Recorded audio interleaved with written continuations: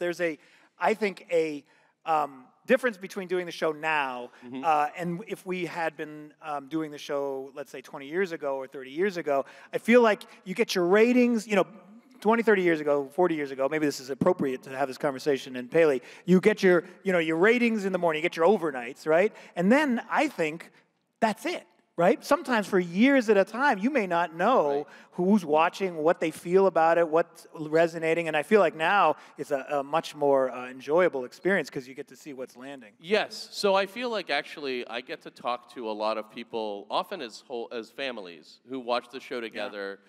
Their parents like it, they like it, their kids like it. Any families here tonight? I mean, I know you all have families. I meant, did anyone bring their kids? Was anyone here born? Even just a little.